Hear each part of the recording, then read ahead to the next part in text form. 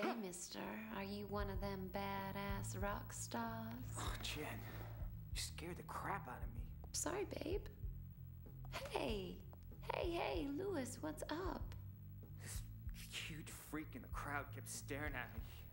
Like some whacked out psycho. Well, maybe you never checked out your audience before, but you guys don't exactly share the same fan base as Kenny G. This was different. He looked seriously creepy. Ooh, that reminds me. Grab your money and let's split. We gotta go visit the landlord. Great set, man. Come on. If we don't pay him tonight, we're gonna be living in a box. Ah, Jen. You never used to complain. I think we're growing apart. I'm 21 now, Louis. Too old to be living like a bum. Plus, I'm gonna need study space once I start college. No autographs. Creep. Good night, guys. See you next time. See you, buddy. What is that thing? Don't make me hurt you.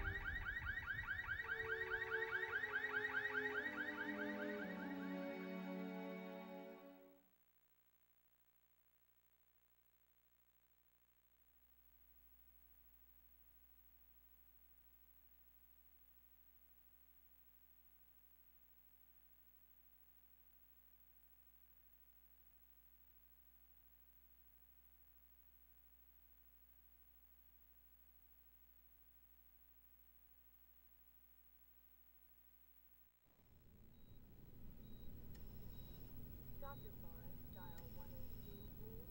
Dr. Forrest, please dial 118. Is this your Jane Doe? Yeah, came in 2 nights ago. Hasn't come round yet. She's a fighter, though. I've lost plenty with injuries less than hers. 5 broken ribs, lung punctured in 2 places, ruptured spleen. What'd you do, get hit by a truck? Yeah, she left some nightclub with her boyfriend. Looks like a gang jumped them. Left her lying outside the club. They found him several blocks away. He's in the room 3 doors down. So, what do you think?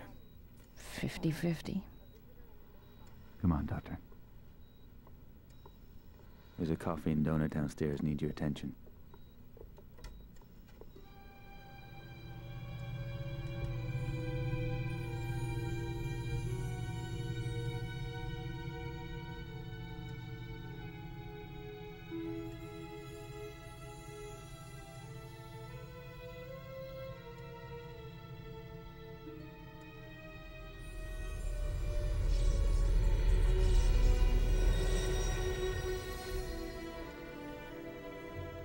That was one freaky dream. This a hospital? What the hell happened? Oh my God. I'm dead? No, I don't want to be dead. Things were just starting to work out. Louis and I were just...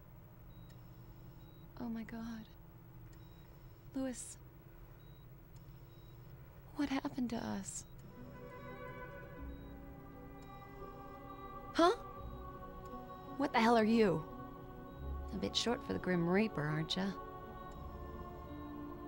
You're not dead, Jennifer, but if you don't be quiet and listen to me, you soon will be.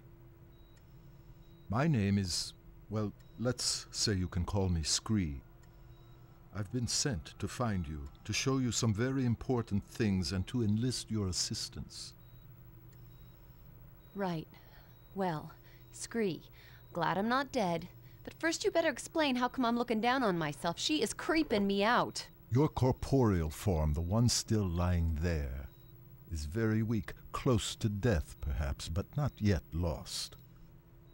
That is only part of you. The other part, your spirit, that's you. I set it free from your body so that we could talk. In fact, now that it's free, you'll find you can travel to places you've never even imagined. Right, so I'm like an astral projection or something. Essentially, yes. So what does that make you? I am but a humble servant to my lady, and to you I'm a friend, someone you need to trust. Now quickly, you must come with me. We're both vulnerable here. Okay, but only 'cause I'm intrigued. I've never been an astral projection before.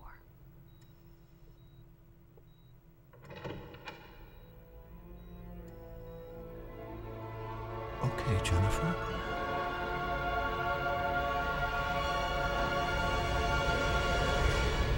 What the hell? My God. What just happened? Where are we? Questions. We're no longer in Mortalis. We've stepped through a rift gate into the Nexus. Still, huh? As I said earlier, your spirit is no longer constrained by flesh.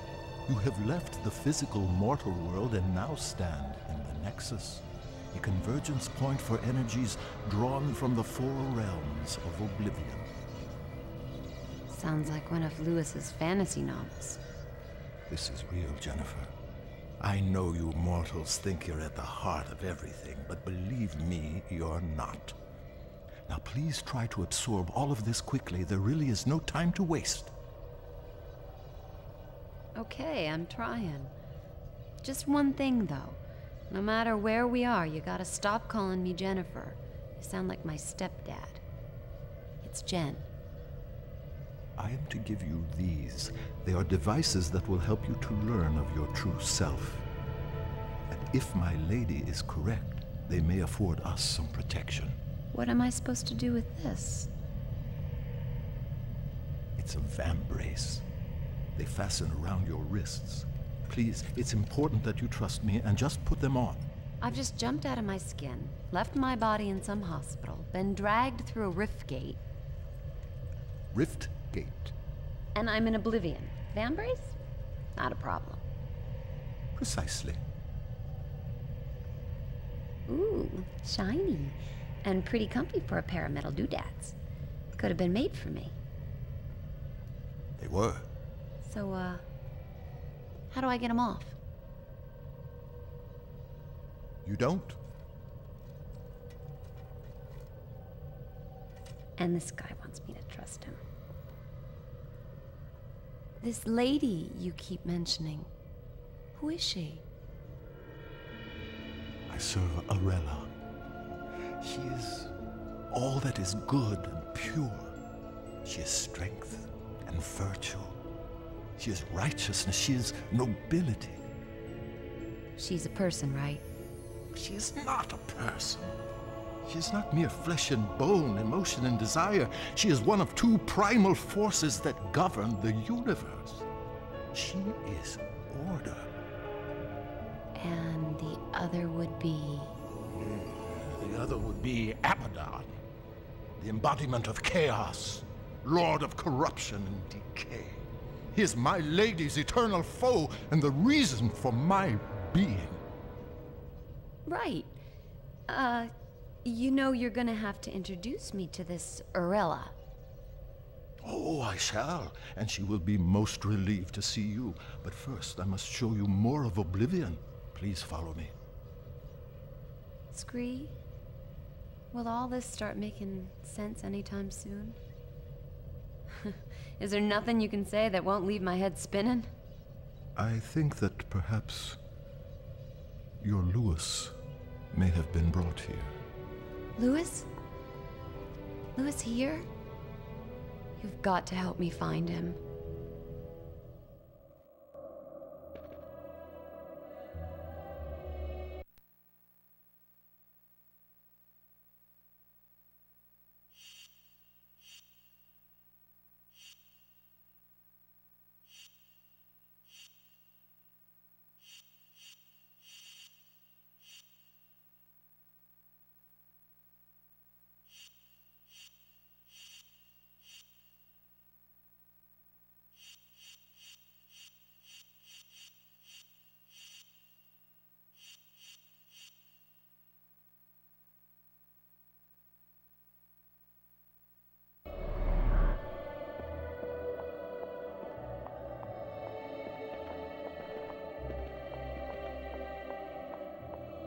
Come on, this way.